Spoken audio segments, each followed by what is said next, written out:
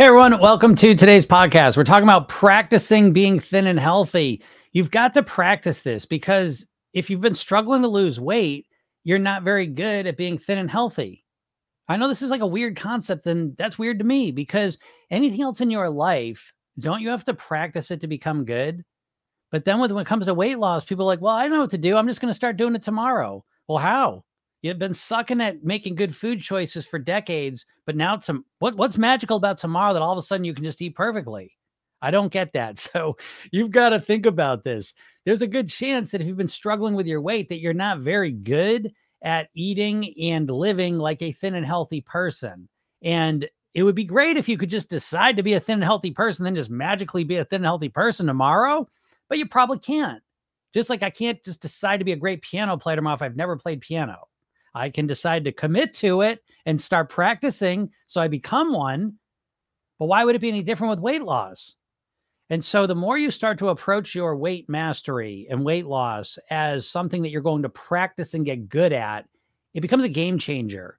Because right now, when you think, well, I know what I got to do, I just got to get myself to do it, you're thinking in this all or nothing mindset. And it's great when you're all. Those couple days, those couple weeks when you're all, everything's great. But the majority of the time, you're doing nothing. And then you just go back and say, okay, now I'll be perfect again. But there's most of the time you're doing nothing. And so you're never practicing becoming the person you want to become. Now, this gets down to the question, how do you practice being the person you want to be? Well, again, if you don't know how to program yourself, I guess you just keep at it. But when you know how to program yourself, what ends up happening is the main practice happens in your mind. Because yes, doing the right stuff is ideal. That's what we all want to do. We all want to make the right food decisions, always make the right decision, obviously. But what happens when you don't? What do you do then? What do you do then? What do you do when you have a day where you go and eat the cookies and the pizza and all the rest of it? What do you do? How do you practice once that happens to be a thin and healthy person? Well, most people have no answer for that. And they just get blown way off course and see in a couple months when I get re-inspired again and start my plan. But in Program Yourself Thin, we use a process where we go into our mistakes and we imagine, we say, okay, man, I screwed up there. Knowing what I know now, if I go back in time, what would I have done differently? And we imagine ourselves being the person we want to be in that scenario so that we learn, we practice being the person we want to be. So again, I think practice is important. You can make your own decisions on it, but you're going to have to understand, how are you going to become the person you want to become if you don't have an opportunity to practice becoming that person? And so I think the more you practice being the person you want to be magically, the more you become that version of yourself. And if you don't practice it, you'll probably never become that version of yourself, because weight loss is no different than all the other things that you need to practice to get good at. And so the sooner you realize that, the sooner you'll start getting much, much better results. So I hope this helps you out. If anyone has any questions, feel free to ask them, and we'll get into them. Yeah, move this over here. This over here. All right. These camera changes down. Good. All right. Yeah. So here we are. What is it? Wednesday? This day is weird for me. Changed by the solar eclipse. I was affected by that thing. I saw the totality too. I will tell you, not to be this person, because no one wants to hear that the person who can't stop talking about the eclipse, but there's a big difference between the totality and even 95%. Like, I'm not trying to make you feel bad about it, but if you ever get a chance to do the extra to go see the totality, I suggest it. It was quite an experience. Erica says, felt a little sadness during hypno day 2 at thought of body changing, like losing a friend. Yeah, that's Erica. That's completely normal. So I'm glad. I like when my clients are like, oh, I feel kind of sad about this, or I feel weird, you know, not that I want you to feel sad and weird, but so much of what we're talking about is under the surface. You know, boy, we had a coaching call last night. It was so good because there was a lot of this idea that there's these subtle subconscious factors that are really have more impact on your weight than anything else. And this idea, the thought of the body changing is like losing a friend. This goes back to the idea that people prefer a known hell to an unknown heaven, because our mind likes to know what the hell's going on. Our brain is a status quo machine. It wants to keep everything the same, because it feels like that's the best case of predicting the future and our survival. And even down to weight. Again, I know you think about weight loss 24 hours a day, but as much as you might not like being overweight, you got to agree that you're comfortable and familiar with it. You're familiar with it. And I don't mean comfortable physically or emotionally, but I mean like mentally, you know how to be an overweight person. If you've been an overweight person for years and years and years, that's how you identify. This is what you know. And so to move into a space where it's new, where you don't know it, where you don't have your old way of being, there is a sense of loss, as weird as that may seem. And this is the level you got to start thinking on. I mean, shit, if weight loss was just this conscious thing, oh, I know I got to do it, I just got to get myself to do it, then you would already done it.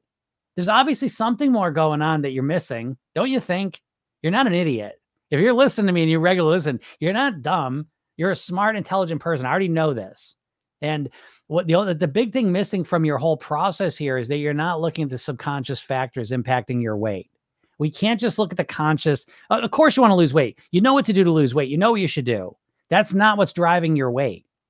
And so, yeah, Erica, I'm glad you recognize that. So much of this process is realizing the subtle little things underneath that may not make sense to us, but really honoring those things, not ignoring them, looking at them and saying, okay, yes, I do feel like I'm losing myself almost. I feel like I'm losing a friend. You are losing a friend. It's your overweight self. It's who you've been for so long. But we need to acknowledge that and say, I'm still not losing anything. I'm going to become a better version of myself. I'm still who I am. And now I'm going to be a better, happier version of who I am, a healthier, happier version of who I am. And so I'm still the same person. This loss isn't real. You know what I mean? And maybe it is for you. Again, you got to figure out what, define how it is for you. But you've got to look at this thing, Erica, and you've got to come up with some resolution that works for you. So I'm good job. That's what these sessions and what this whole program is meant to do. Partly is to bring some of these things up to the surface so you can deal with them. And a lot of times the things that come to the surface don't make any logical sense. That's just part of the process. Tammy says, how do you accept some food stuff and be okay with that? I find that sometimes I'm in a position to eat food stuff, but I feel bad about eating stuff that isn't real food. Yeah, Tammy, I get that too. I mean, that's why in Program Yourself Then we have clean and pleasure days. It takes a lot of mental work to kind of get, to kind of wrap your head around a new way to eat. I've really started kind of glom onto this idea that we live in an alien world at this point. Do you know what I mean? It's literally, it's like you were born and flown to Mars. It's an alien world. The biology that we've evolved to have is not the biology that lets us thrive in this environment, with the food and stuff. And so how do we navigate food stuff and food? How do we get comfortable with it? I will tell you now, I've been like this my whole life. And this is a real benefit, I think, is I'm not a black or white thinker when it comes to substances, to be honest. I think that, some people are, and that's fine, but we all get to choose how we're going to approach things. And so I don't want to be the healthiest person I can be. I want to manage it. Where can I have the most pleasure? And what's the most pleasure? The most pleasure to me is to never eating sugar again is not the most pleasure for me. I like eating a little bit of sugar moderately. I like drinking some wine moderately. I like eating, I don't really, fast food, but I'll eat food stuff moderately. There's a sweet spot where I think I can eat it and enjoy it and it's not harming me physically, so I think that's the path you got to go down to come up with your own piece, and it's different for each person. What works for me isn't what may work for you. So you got to spend a little time and say, why would you feel bad about eating food stuff if it's not affecting your weight or your health? And a moderate amount of pretty much anything is not going to really affect you that much, but it doesn't matter. M&Ms, chips, pizza, whatever food you may consider food stuff, a moderate amount of it, most people are fine with that. And that becomes the sweet spot where, again, it's a moderate amount. So it's not affecting our weight, our health, our happiness. And we get to enjoy it once in a while. That seems to be a sweet spot, and managing that. Yeah, it's a challenge. That's why we do the clean pleasure days and Program Yourself Then, which is a lot of psychology in that, because most dieters have the shittiest relationship with food imaginable. And so, the clean pleasure days are a way to create a healthier relationship with food. So, and kind of deal with that question. But that's a good question. It's common for everyone.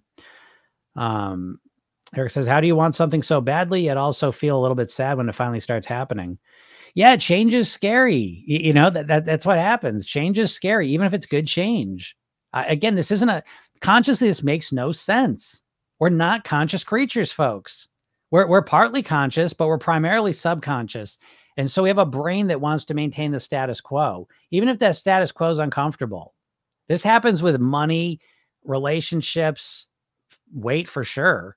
You think about losing weight all day long, but at the same time, you know how to live as an overweight person. You know how to relate to people as an overweight person. You know how to get by in the world as an overweight person. And so now all of a sudden become a thin, healthy person. It's like you're stepping into a new identity, and it's weird. It feels weird.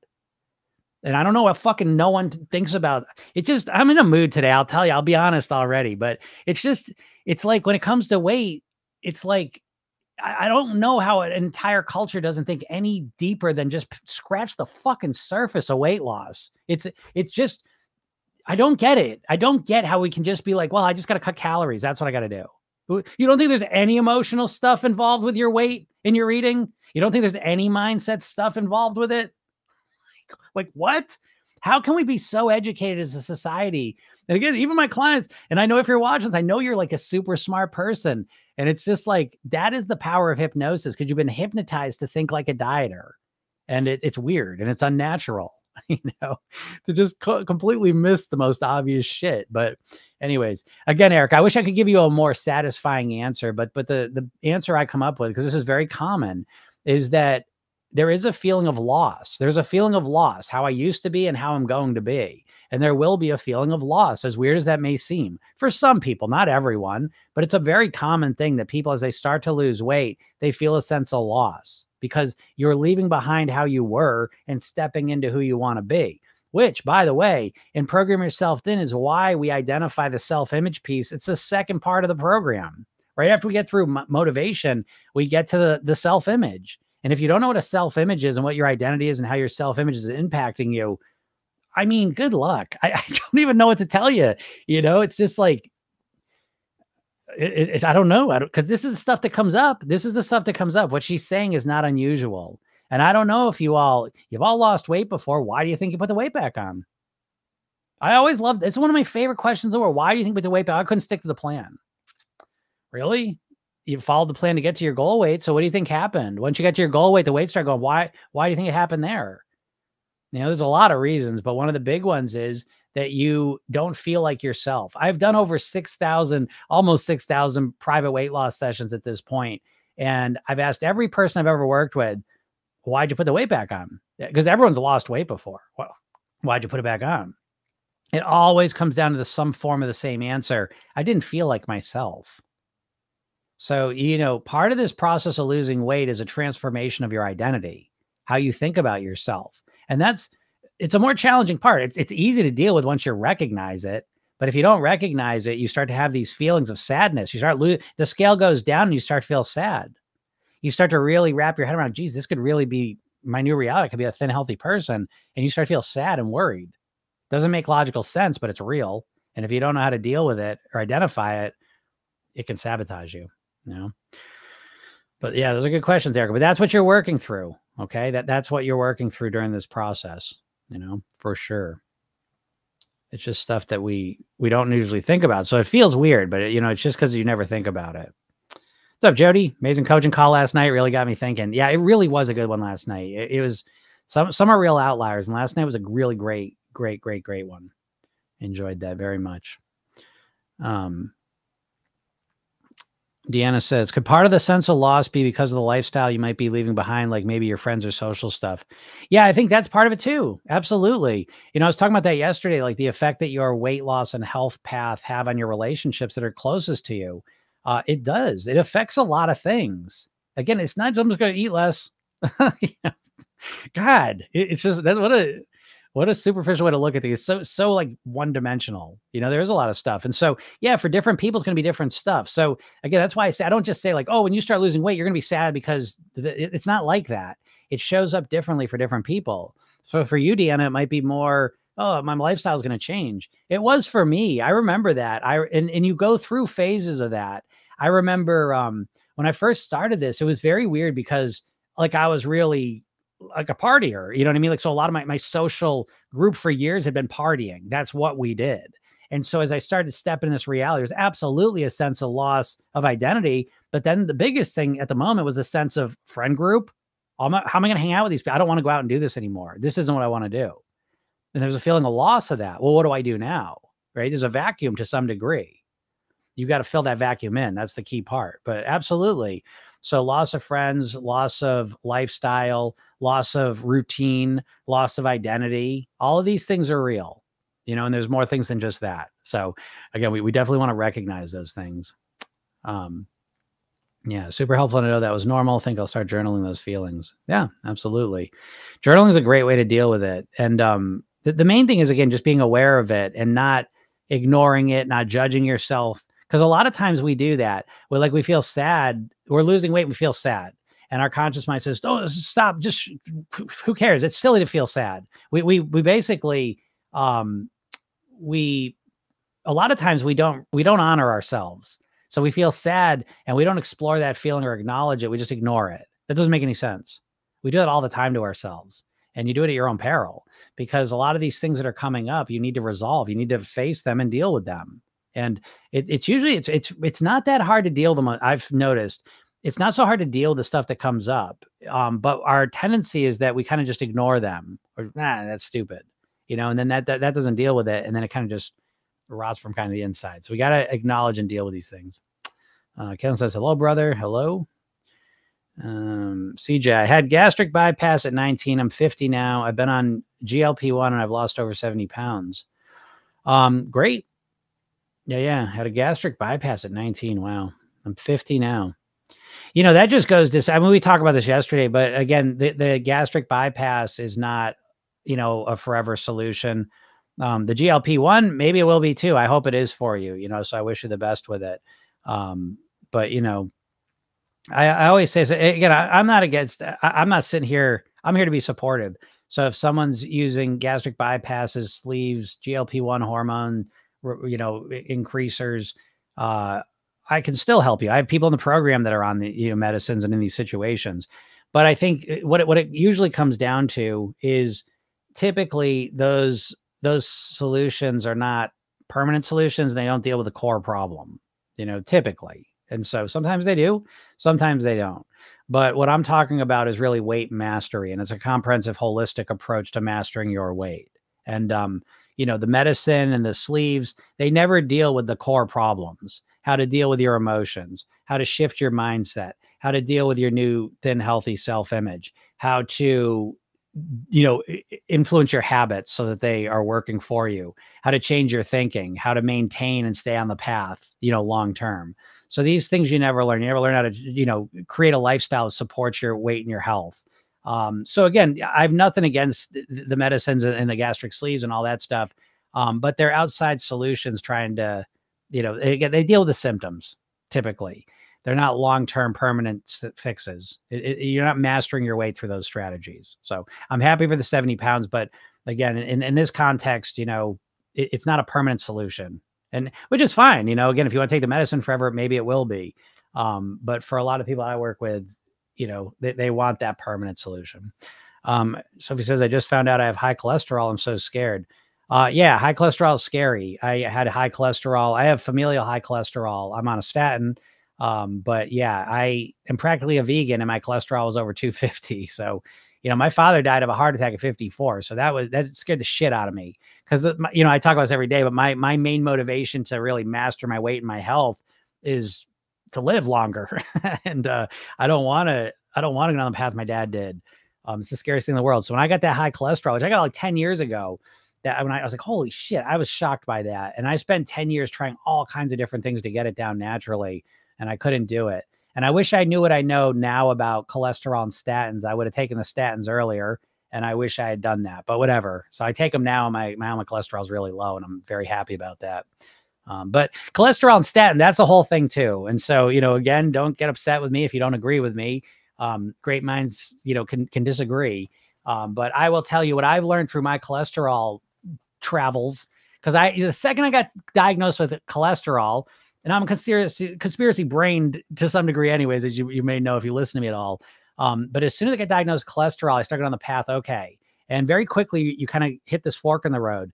Is cholesterol bad and we can treat it, or it's just fine? You know what I mean? You start going down these paths, and you can go down each path, every path you want. And I say this because this is the reality we live in now. It's the information age, and you can go down whatever paths you want. You can think eating just straight meat for the rest of your life is the healthiest thing in the world, or you could think, just being a vegan is the healthiest thing in the world. And you got all the science and all the people backing it up. And so it's a scary time in that sense. And I consider myself very, very fortunate that I learned what I learned about cholesterol, and I'm on the path I'm on now. So everyone gets to make their own decisions. And so, Sophie, hopefully for you, it's a diet thing. For most people, they change their diet and they can lower their cholesterol dramatically. I was not one of those people, so I hope you take it seriously, which is just another point I'm always trying to make, that wanting to look better is not enough motivation. Okay. And I don't give a shit. I don't care. Let's argue about it. Cause I can't tell you the number of arguments I've had with people where they're like, no, I really want to lose. I really want to look better. And it's like, well, that's not enough motivation. Yeah, Jim, I really want to look better. Well, how fucking long you wanted to look better for? 10 years. How's your weight loss been? I haven't lost any. That's because you're not motivated. All right. The real motivation you need to really make this happen really comes from wanting to live longer, wanting to have the best quality life you can have while you're alive, and want to look better. Okay. In that fucking order. And it's not going to work unless you're like a model or you make your money off of looking a certain way, perhaps. But if that's not you, if you're a 60-year-old grandmother, you wanting to wear a bathing suit to the beach, I promise you is not going to be enough motivation to lose weight. And so, Sophie, I know you're scared, but that fear, you can kind of bottle that to be motivation to get the results you want to get. And what I will tell you is, if you have not yet, go to my bio, click the link, get the hypnosis session I give you, get on my email list, because I give you access to a free program. It's called the Spark Program. And one of the things I give you in that program is the 15-minute motivation challenge. And I can kind of piggyback on your high cholesterol reading and help you kind of bottle that and use that as motivation to clean up your eating. And hopefully that'll help you with the cholesterol as well. What's up, Haley? How's it going? Evening. Where are you at? For me, it's the middle of the day. Looks like it's going to rain though in a minute. What's up, Karen? And Karen, I got your message yesterday. I'll send you a thing back. Sophie says, would you recommend going on semaglutide to lose weight? I absolutely would not. I would not. I think, listen, I'm not against medicine. As I just said, I'm on a statin. I'll be on a statin for the rest of my life. So I'm not against medicine. What I find with the semaglutide, what's it do to you? It increases your GLP-1 hormone. Okay. When your GLP-1 hormone's higher, it signals your body that you're more satiated, you're fuller. So you end up eating less food. You end up eating less often. You feel fuller longer. But is there any other way to create a higher level of GLP-1 in your body? Absolutely.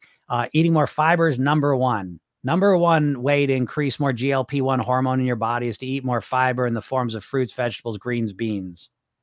Higher quality fats, higher quality proteins, more natural whole foods, basically, but fiber is at the top of the list. And so you can look this up and see it anywhere, you go research it. And you will not hear Oprah talk about that. You will not hear the doctors she invites on talking about that. But it's true. And why does that happen? Because we're meant to eat natural whole foods. We're meant to eat lots and lots of fiber. Fiber is the number one thing stripped out of our diets in America. And it's probably one of the main reasons why you're hungry all the time. So, if you don't want to change your diet and you want to keep eating the same processed bullshit food, then I would suggest taking semaglutide if you want to lose weight. But if you want to actually master this area of your life, I would try that first and then see how you feel. And if you don't feel any different, you know what I mean? You boost your fiber intake up tremendously for a month and you don't feel any different, then you go knock yourself out with that. But I bet you feel considerably different. I know I did. I didn't realize what was going on 5-6 years ago when I started adding salads for lunch, giant nutrient dense and variety salads to lunch with tons of fiber in it. I didn't realize what was going on then, but I started eating that and I could not believe how much more full and satisfied I felt. So I think that, again, it's medicine and you're not going to get the full picture from them because they want to sell you medicine. But I think that, it's not a secret that you can increase your GLP-1 in natural ways. But it's up to every person to do what they want to do, So it would not be my recommendation, but everyone gets to do what they want to do. Any tips, advice to come out of a binge eating cycle? Yeah, I think the secret to come out of a binge eating cycle is to go back to 5 minutes before you started the binge eating cycle and pay attention to what was going on. Where were you at hunger wise? Where were you at emotionally? And where were you at habitually? I guess those are the big three I would focus on. Were you really hungry? Were you emotionally in a real weird place? Or is this just a habit? Like every Friday at noon, I start binging. We want to understand the binge cycle first. We don't want to just stop it. We want to seek to understand it, because the more you understand it, the more you can come up with a strategic solution to resolve it. So I would start there. That's kind of the first thing I would start with. Haley says it's all about the emotional mindset. Yeah, absolutely. I would agree with that. Absolutely. Jody says, with the program, I've been free to enjoy a lifestyle with others and not stress about food. Yeah, exactly. Jody, it talks about it all the time, because it's not, I don't know. It's funny. I was talking last night on the coaching call. We have a client, and she's already a master of her weight. She masters it 15 pounds over, which a lot of my clients do. That maybe I would say 20-30% of my clients are people within 10 pounds of their goal weight, but they've been within 10 pounds of their goal weight for the last 20 years, right? And one of the reasons they do this is because they don't know how to live as a thin, healthy person. So they kind of keep themselves just above their goal weight so they can stay in diet mode, because that's the only way they can feel in control. But as we go deeper into, it's always the same way with everyone, but with this particular client who does that, it turns out that it's really not about the weight. There's a whole other issue that was at play. And so a lot of what Program Yourself Thin's about is kind of bringing these subconscious issues to the surface so we can resolve them. And again, it's always, it's kind of just like I've always gotten used to it at this point, but it's always interesting when I get to work with very, very smart, intelligent people, right? I try to point this out to you because I want you to understand this. I know a lot of dieters are really hard on themselves and they feel like something's wrong with them. And I always try and reinforce and remind you, I work with extremely successful people. In my group program, they're all very intelligent, smart, type A driven people, typically. And in my private coaching, I work with absolute outlier successful people. It's 25 grand to work with me privately. So I work with extreme outlier successful people. A lot of them run very, very successful businesses, movie stars, celebrities, people that you might even know that you would look at and say, holy shit. That's a real, but I say Oprah is always kind of the fill-in for this. Oprah, how much more willpower, success, ambition do you need? Intelligence, right? She's got it all, but she can't control her weight. So it's not about what you're even working with. It's about what you've learned as well. And you have never been exposed to a comprehensive holistic system to master your weight. And any comprehensive holistic system to master your weight has got to include some emotional piece. Right? How to deal with your emotions, how to feel the emotions you want to feel consistently, regularly. How can you do that without food? And how do you deal with the shitty emotions life brings you without relying on food? And I would say that's one of the core things that most people have no idea how to deal with. And so how are you ever going to master your weight? What's up, Lorena? How's it going? Thanks for that rose. So you got to deal with the deeper issues in my world. I don't think it's not a knowledge problem is what I'm trying to say. It's not a knowledge problem is keeping you overweight. It's not a willpower problem. It's a lack of strategy. It's a lack of a comprehensive holistic system to master your weight. You have no clue what it is. And your chances of figuring it out on your own are very low, to be honest. I've spent 30 years creating this. What's up, Jason? How old are you? I am 49. From the start, Creedy says, from the start, should I not make my calorie intake too low? I'm worried my maintenance will get low. Again, I'm going to throw this out there. And I don't know. I'm not a nutritionist. I'm not a biogenic thermal expert. So take it or leave it. But I've worked with, I've done almost 6,000 private weight loss sessions, and I help people lose weight for good. And I do it through kind of common sense approaches. But here we go. A lot of times when people approach weight loss, what they're doing is you got your average calorie consumption. And what people are doing on a diet is they're creating a drastic calorie deficit, oftentimes over 50%. So they're going from 2,500 calories a day to 1,200 calories a day, 1,000 calories a day. And so it's that idea because you want to lose weight quickly. Okay. So you drastically cut these calories out. And then you have this idea that you're going to bring it back up to maintenance. That rarely works. Okay. It's estimated that 95% of people that lose weight put it back on. So I would not follow what the fucking 95% of people that fail do. Is that a crazy idea? If everyone's failing doing something, wouldn't it make sense to do something different? So I think, Creedy, you're absolutely right that you should be nervous about going too low. And so instead, here's what I go, take this or leave it. Maybe I'm totally full of shit and I have no idea what I'm talking about. But how about you start with your average calorie consumption? And let's say your average calorie consumption has you weighing 200 pounds. And let's say your goal is you want to weigh 150 pounds. So you want to drop 50 pounds. 50 pounds of 200 pounds is 25%. So instead of cutting 60, 50, 70% of your calories down, why not cut 25% of your calories down? And then stick with it for a little while and see what happens to your weight. Stick with that until the weight loss stops for a month or so. And who knows, maybe that 25% cut over the next 3 months, 6 months will bring you down to 150 pounds. Then you don't got to worry about maintenance, figuring that out. You don't have to worry about going too low or whatever else, because you started going right to your maintenance right from the beginning. That's what I always suggest to people, and it seems to work pretty well. Faith says, live is not working, very choppy. Oh, really? Usually I get a warning when things go. It might be your connection. I don't know. Lorena, I'm doing good. How are you doing? It's a long time no see. I'm glad you're back here. I gained 2 kilograms lately, but trying to analyze it and try to learn from that. Yeah, perfect. Weight gain is really not a big deal, folks. Jesus Christ. It's like, you know, people gain some weight and they just lose their minds completely. You know, and again, it just goes, I just made a video on this. I'm like, you just take these wild swings at your weight loss. It's just like, there's no commitment. There's no strategy. There's no plan. It's just like, okay, tomorrow I do my keto plan. Tomorrow we ride. Oh my God. Fuck, for the 50th time, for the 100th time, it doesn't work. How about you commit to it? How about you commit to your weight mastery like you do to go to college? And you have a time period that's appropriate. You have a strategy that's appropriate. The idea that you're going to completely change your eating starting tomorrow and just keep that up. You're going to completely change your eating for the next 6 months. No, you're not. You're the same person who struggled to eat well is just now just magically going to eat completely different starting tomorrow.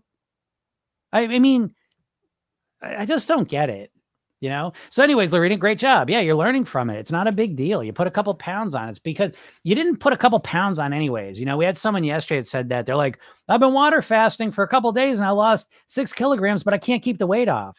You can keep the weight off. You can't keep drinking fucking water.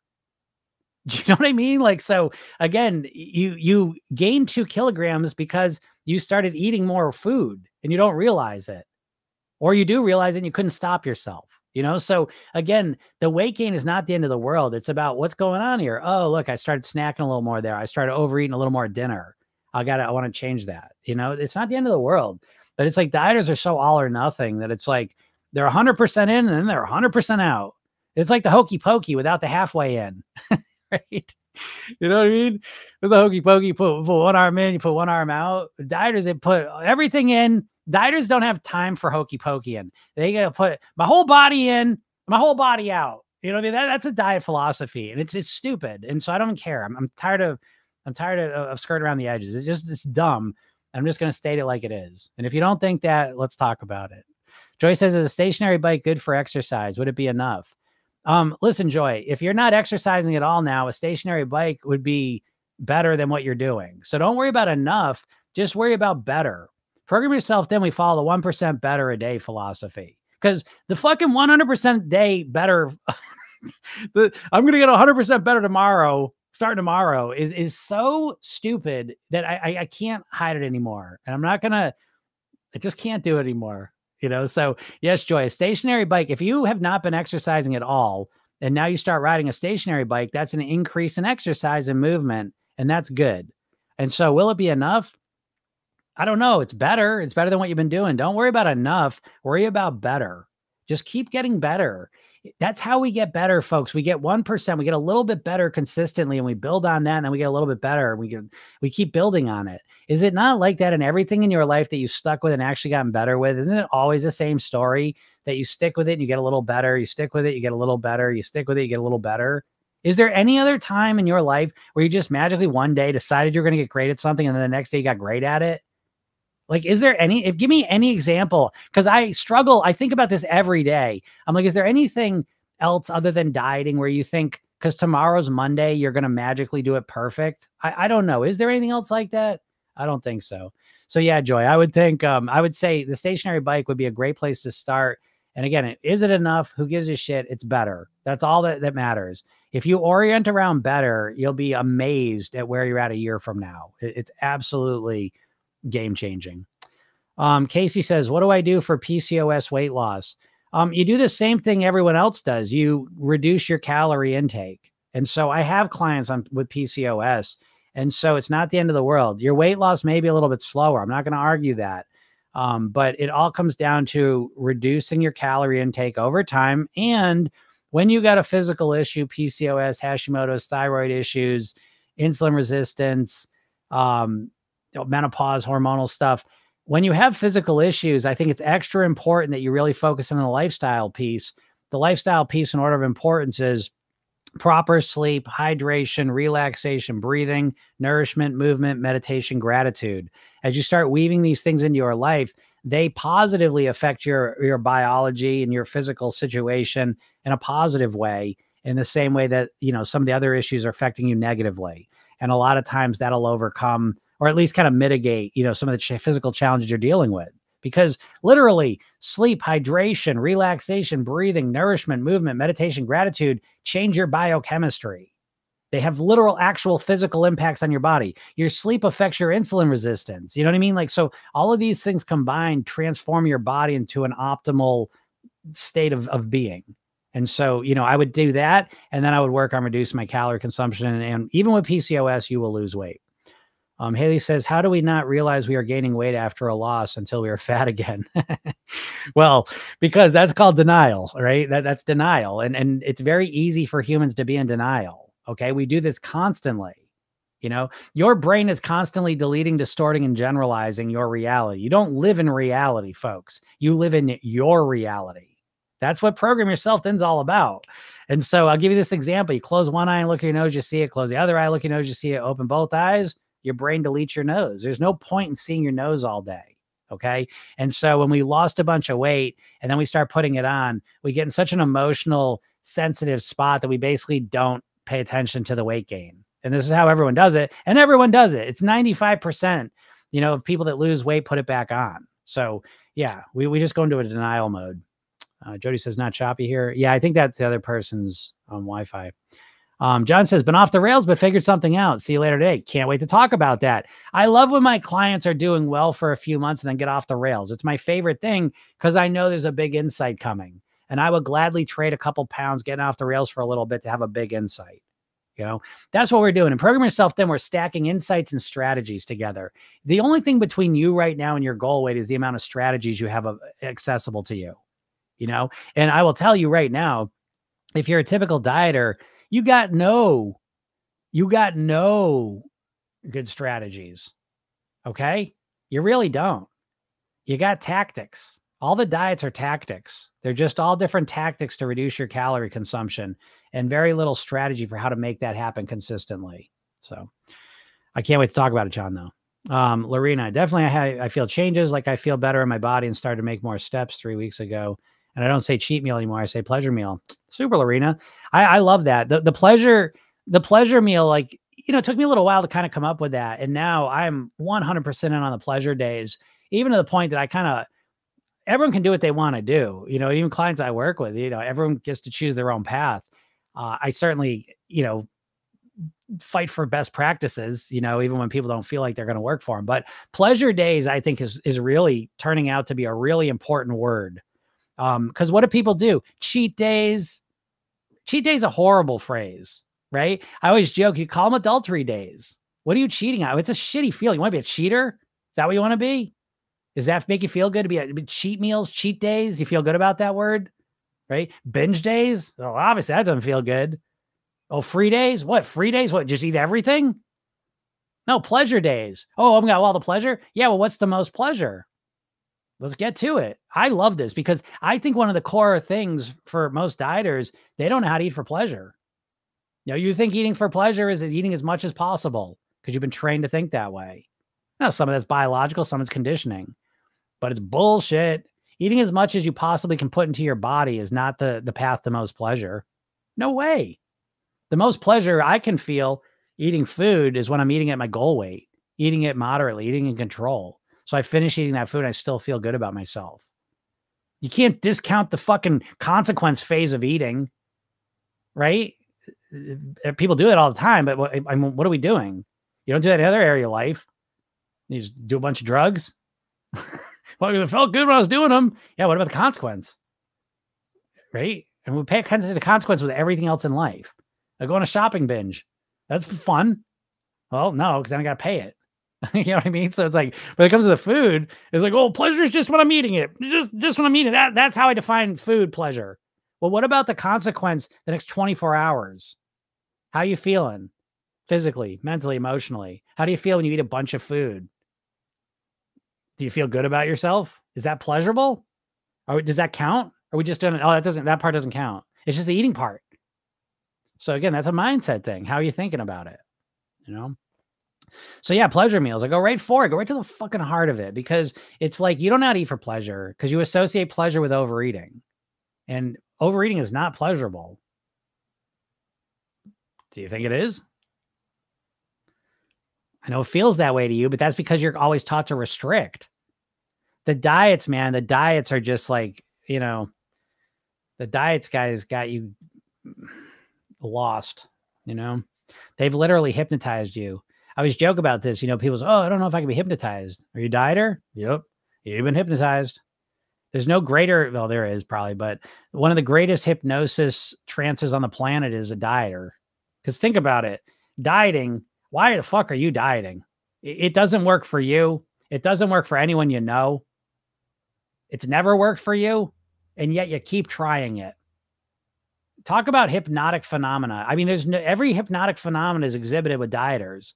Amnesia. Don't you remember the last time you did the keto plan? What happened? You know what I mean? Like, it's just crazy.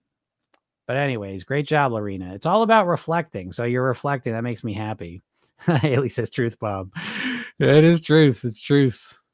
I'm in a truthy mood today.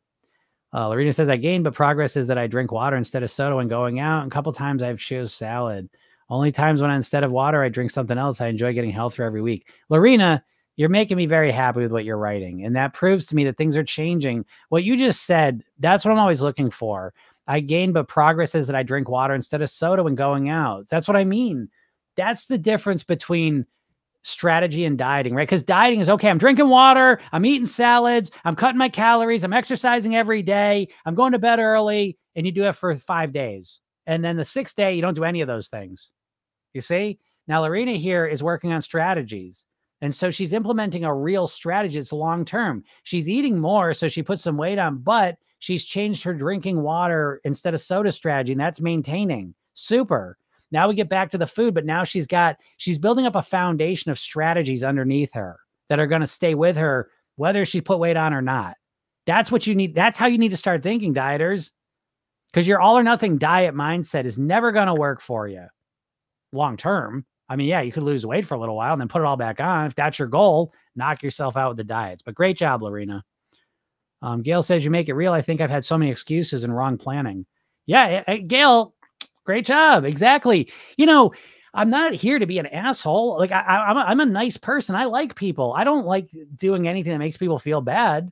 but at the same time, when it comes to weight loss, it's just I'll keep my language a little bit cleaner. It's just I'm trying to think of the right word of the one I want to use, but I got to have some boundaries of what I'm going to be saying on these things. I'm having a hard time thinking of a different phrase than what I'm thinking. But anyways, the diet industry is always bullshitting you. And yeah, you do have a lot of excuses. But I will say this, right? I always tell my clients, there's excuses and there's reasons. You should make a distinction because there are real reasons too. Okay. But there's also a lot of excuses. The difference being excuses are things you've been saying for a long time. Reasons are usually more acute. Like, I went on vacation. Vacation is a real reason. I just moved. I lost a job. I got sick. These things here, these are real reasons. So don't lump everything into the excuse category or you blur it all, make it meaningless. There are excuses that you've been using for a long time. And there's also reasons. Make that distinction. It's going to be very helpful. But yeah, wrong planning is exactly where it's at. Anyone struggling with their weight. Now, again, I don't know. Is there a magical person out there that can change their eating and lifestyle and not lose weight? I mean, anything's possible, I suppose. I've never found that person. I've been doing this for 20 years professionally. I've never worked with someone who's not lost weight. Now, whether they maintain it or not is another story. I'll be free to admit that, because it does take a commitment, and there's different people. But if you change your eating and lifestyle, you're going to lose weight. And I say that very bluntly because I know a lot of people out here thinking, well, oh, I got hormone stuff, so even if I cut down the calories, I can't lose weight no matter what I do. That's a powerless thought that's not true, as far as I can tell.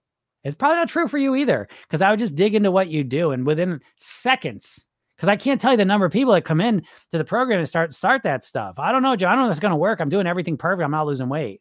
And within about 10 seconds, no, you weren't doing everything perfect at all. I've never seen anyone doing everything perfect who's not losing weight.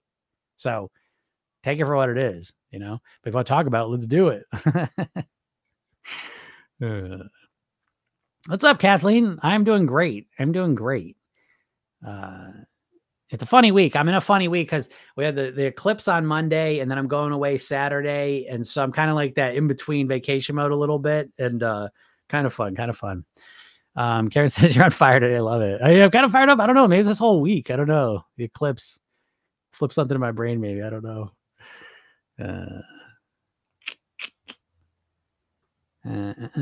Yeah, Kathleen says, I think we just block it out. I know I do when I overeat. Yeah, I did it too. I told you this, right? I dropped over 50 pounds, and I maintained the same weight for 30 years. But 12 years ago, I had a little blip. I put 25 pounds on, and I put it on quick too. You know what I mean? So any of those people are like, oh, you're just naturally thin. Fuck you. I started eating like shit, and I put 25 pounds on in like 5-6 months. So it's like, give me a break. This idea that, oh, they can eat whatever they want. It's rarely like that. It's rarely like that. It's, I don't know.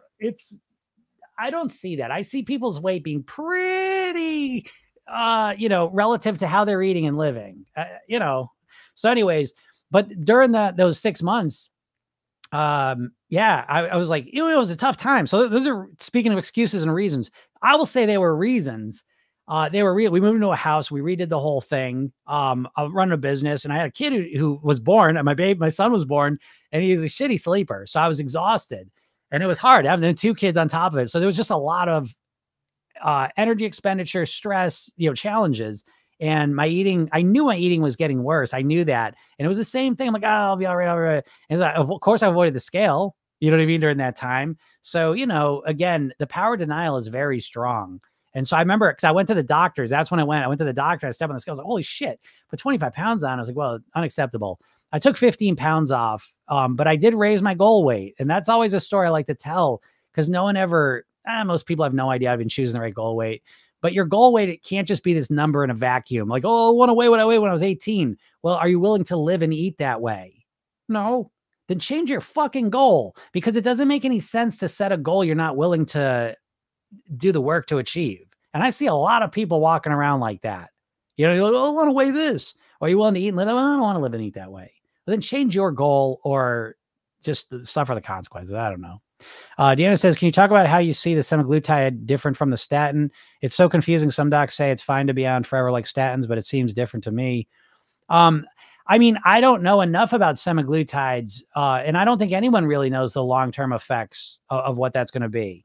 It's relatively new. It's been around for a long time in the type 2 diabetic world, but it's new in terms of just giving it to everyone now. Okay. And so I don't know how much studies they've done with semaglutides in type 2 diabetic people. So we'll see what happens. Statins are the most studied medicine on the planet, and they've been studied for 50, 60 years. So I feel comfortable taking a statin for the rest of my life. I know people say, oh, you get muscle pains. Well, I didn't have any of that. Okay. So I feel pretty confident and comfortable taking that medicine. Now, I don't like taking medicines. Again, I spent 10 years trying to get my cholesterol down naturally. Like 1 year, and again, I'm practically a vegan. 1 year, I completely stopped eating eggs. Like I did all sorts of stuff to try and work on it. I tried different like potions, I forget the thing it was called. Amblia, or I forget the name of the stuff. I tried all kinds of different things. Nothing was working. The statins brought them down. I wish I wasn't so scared of statins from the beginning. I would have taken them earlier, but doesn't matter. So semaglutides, I don't know what the long-term impacts of that will be. I do know that, again, we'll just see. We'll just see what happens. We'll just see. And I'll just leave it at that. I don't want to talk. I'm not going to say shit I don't know 100%. Fixing the mindset's so important first. Yep, absolutely. I'm on fire. Must have been the moon. I think it was the moon.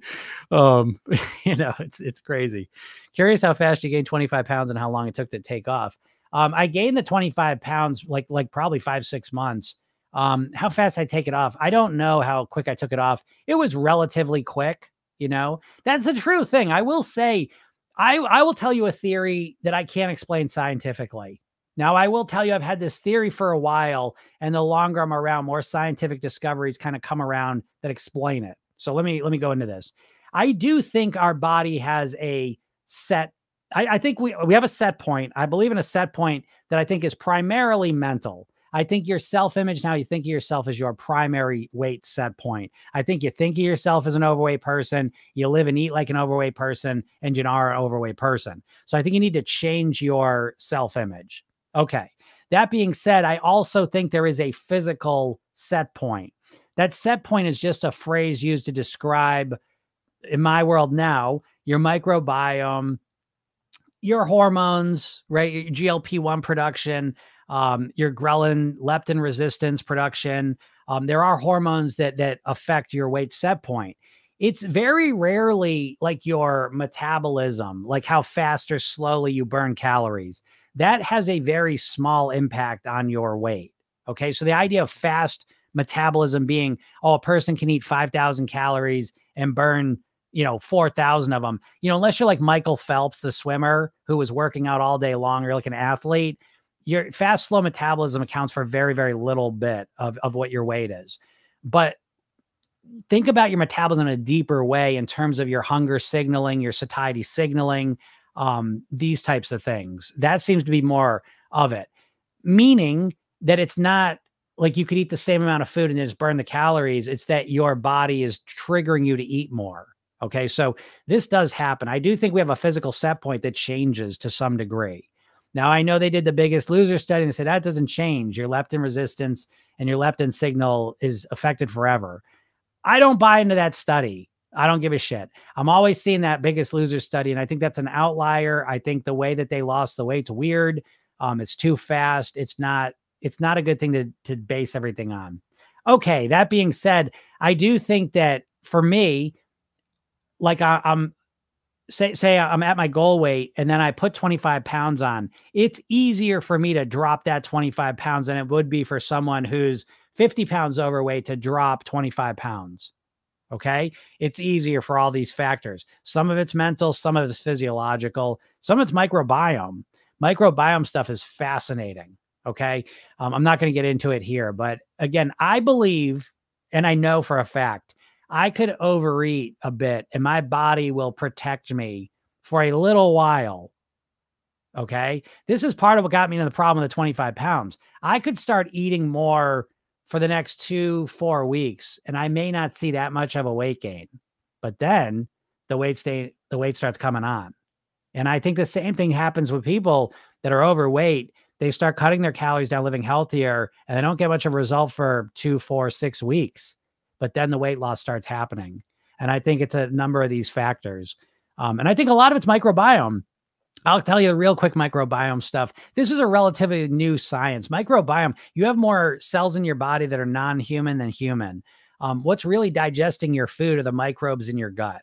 And we can have different microbe communities. This is your microbiome. So if you eat a high sugar, high processed food diet, you're going to have a different type of microbiome than if you eat a natural whole food diet. Okay. And again, the microbiome science is pretty new. They've known about the gut microbes for a long time. They did not realize there's all different kinds. And they didn't know that until they started genetically testing them. And now they realize there's different makeups of microbiome. And so now we have to move on to mice experiments with microbiome because it's relatively new with humans.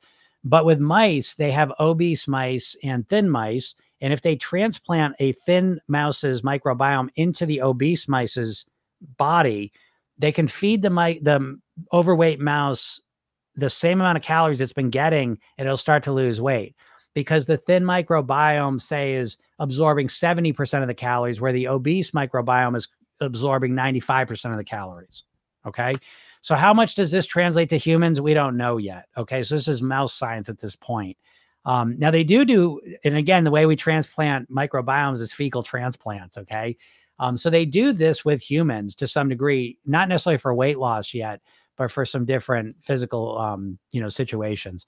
But anyways, the point I'm trying to say is that I do believe that we can transform a microbiome pretty quick by how we live and how we eat.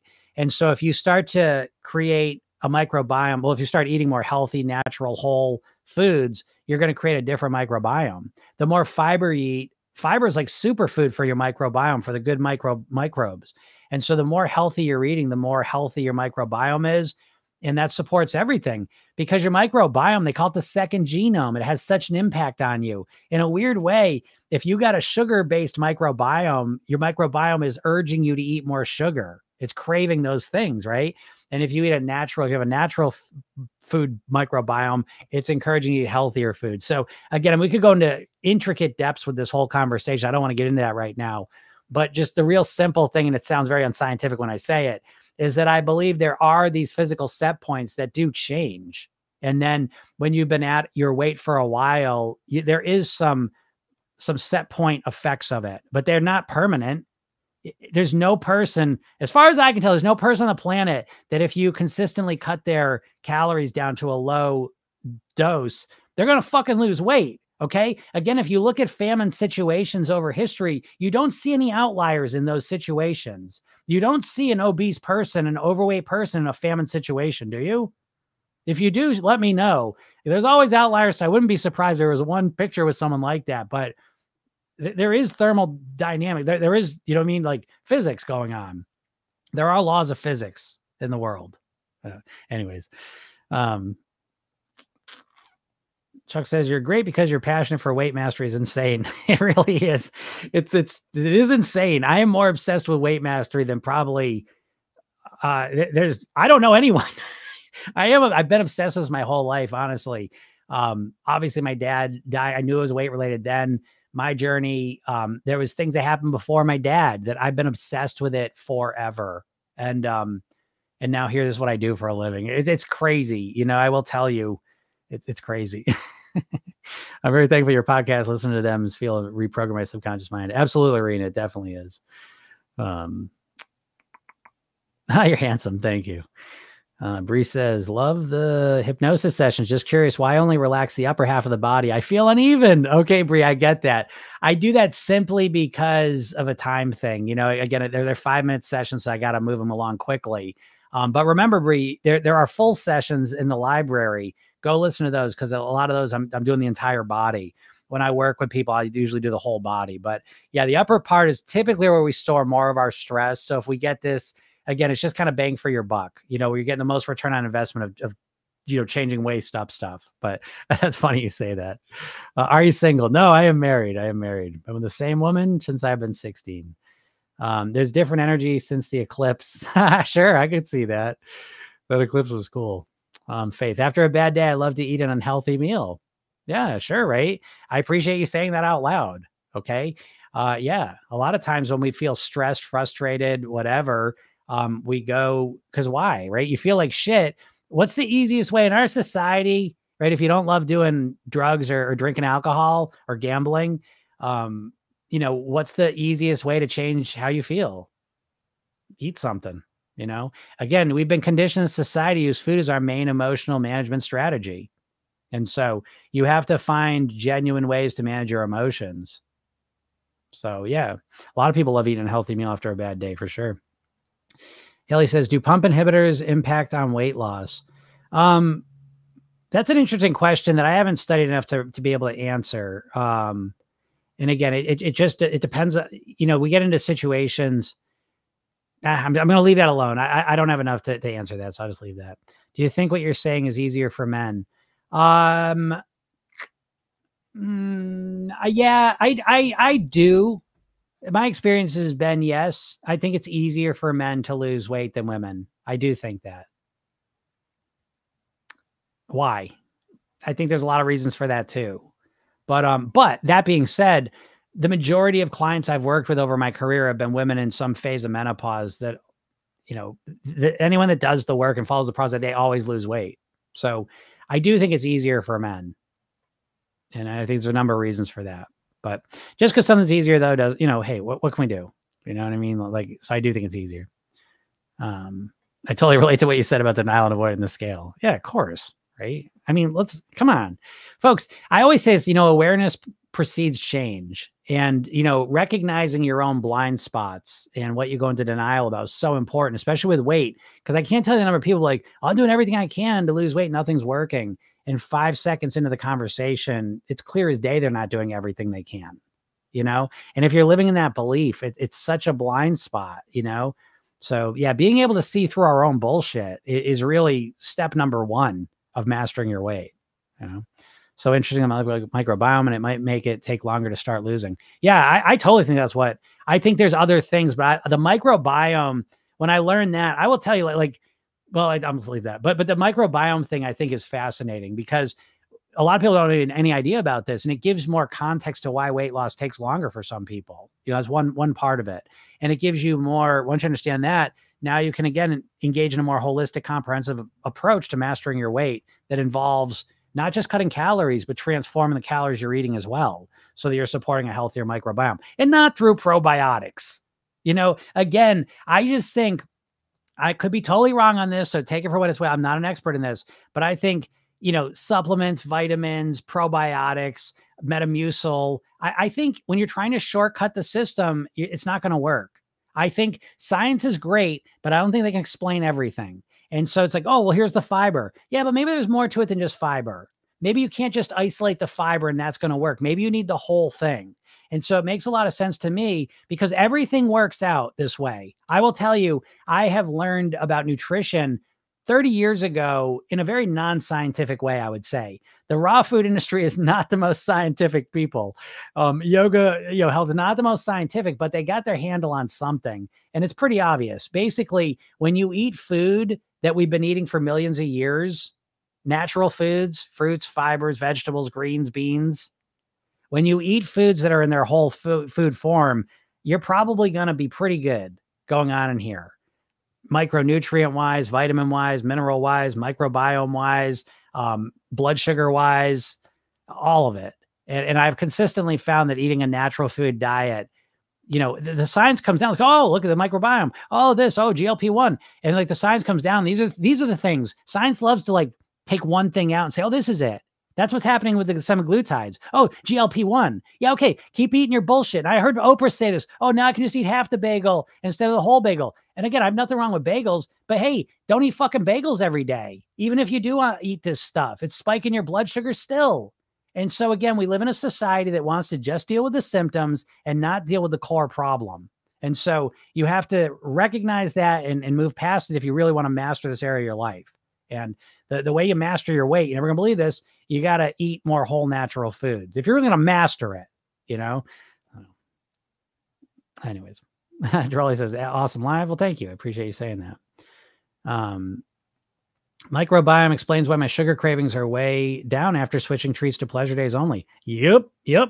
Yeah, absolutely. Oh, the pleasure clean days. I'm telling you, that's really dawned on me. That is a profound thing I've come up with.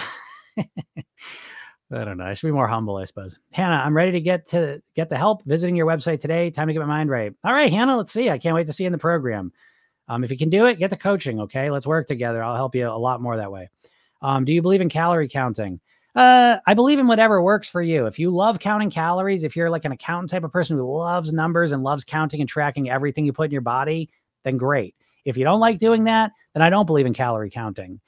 Calorie counting is a very unnatural way to eat. Okay. We never did that in the history of the world. But again, if you like to do it, do it. I don't mind calorie counting as a temporary thing you do to calibrate what you intuitively thought you were eating. I think tracking calories is great to say, oh, I thought that's in that calories. Oh shit, it's twice as many as I thought. A lot of my path was this. I was like, I remember like Chinese food. I remember I used to think when I was a kid, kind of growing up, I was like, oh, Chinese food's really healthy. I don't know why I thought that. I just did. And then I found out not the healthiest. It depends what you get to some degree. A lot of oil and the way the foods they're serving you there is not the way they eat in China. And that's the way it is for a lot of foods. I'll tell you something I found that was interesting. The restaurants we go to, especially when it's ethnic food, it's usually celebration foods from those countries. Do you know what I mean? So it's like, oh, we did American food before. Everyone thinks American food like fast food now. But it would be like if American food in other countries was like Thanksgiving Day dinner, right? And they're like, oh shit, that's how they eat every day. So a lot of foods from other countries, it's like celebration meals. And so we've been, trained to think that that's normal and all the rest of it. But anyways, so I think tracking calories is good as a calibration tool just to see where you're at. But I like to set my eating up so it's more kind of intuitive and structured, so I don't have to track calories or measure things or count things. I want to make my eating as automatic as possible. And tracking calories is not automatic. Weighing calories is not automatic. It's a lot more work. So I want to make it as easy and automatic as possible. Do you speak Greek? I do not. I do not speak Greek. Karen, what about genetics? Families that don't have the same lifestyle but seem to all be obese. Yeah, there's definitely a genetic factor, no doubt about it. So when I talk about famine situation, there's no overweight, obese people.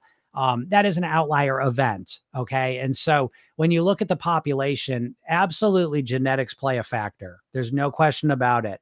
How much of a factor they play is always up for debate. There's a great saying I love that genetics loads the gun, lifestyle pulls the trigger. I'm a big believer in that statement. That being said, there are some people that will probably never be able to weigh what I weigh, just genetically. Okay. That does seem true. And so that brings me to the conversation of to master your weight, you need two things. You need action and acceptance.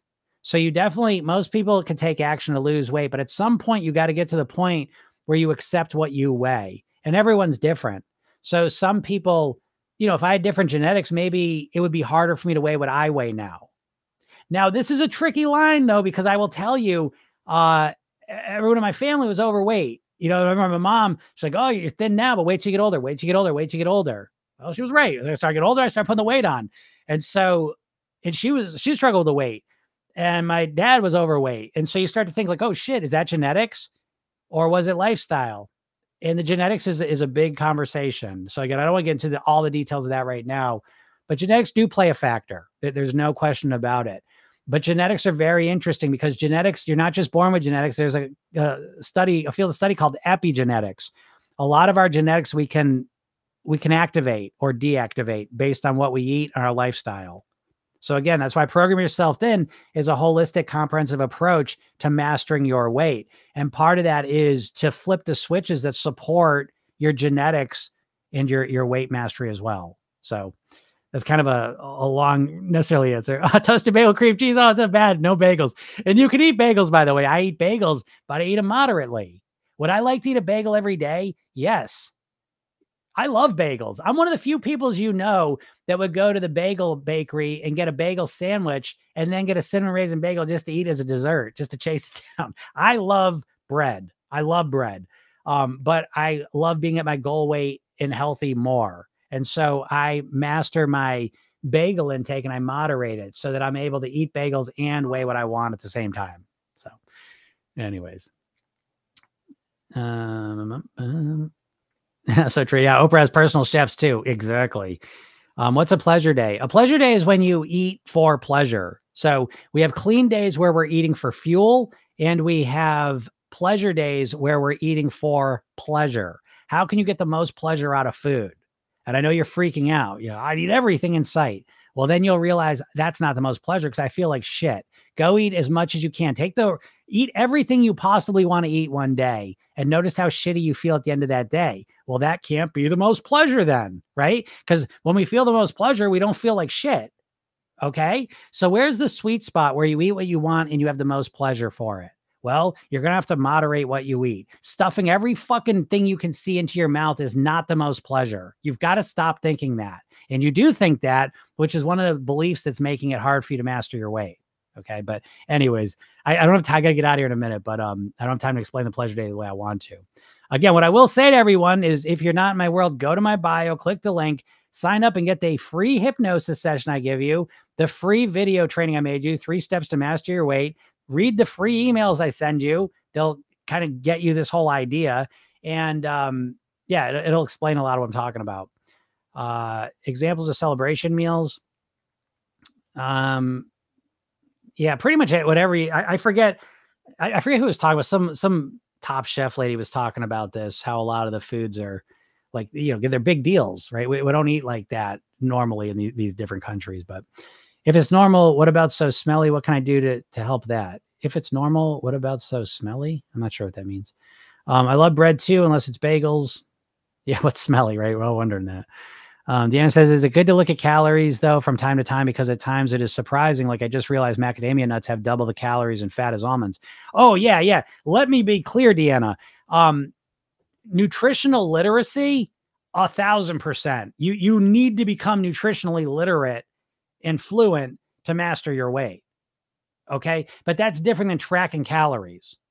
There's a crossover there though, that sometimes if we track calories for a week or so, just to kind of get a handle on what we thought and what's real is valuable. But we've got to be nutritionally literate, meaning a lot of times, like starting right now, if you want to lose weight, you don't have to change all your eating, but you've got to start reading labels and get a sense of how many calories and what you're eating, because it'll be an eye opener. I see this all the time. If you think you're eating 100 calories, but you're eating 400 calories, you're fucked because you think you're doing everything right. And then you start to develop the belief in your head, no matter what I do, I can't lose weight.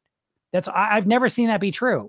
But if you don't know how many calories and what you're eating, you won't know. So yeah, understand nutritional literacy is absolutely essential. Tracking calories is not. So I hope that helps.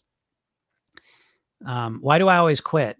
Probably because you don't have a real plan. You know what I mean? Everyone quits because they got stupid fucking plans. Keto's at the top of the list, and you can put whatever you want. Weight Watchers is the same thing. I use keto because it's the most goofy. And so again, the idea that you're never going to eat a carb again is so stupid. And so I don't know. I would love to talk to someone the day before on a Sunday. Maybe I'll do a live on a Sunday coming up where I'll look for someone who's getting ready to start their keto plan, and I will talk to them. I know John's not here, but John was like, he did a New Year's Day and he stumbled onto my thing. He was about to start his keto and intermittent fasting plan, heard me and signed up for the program instead.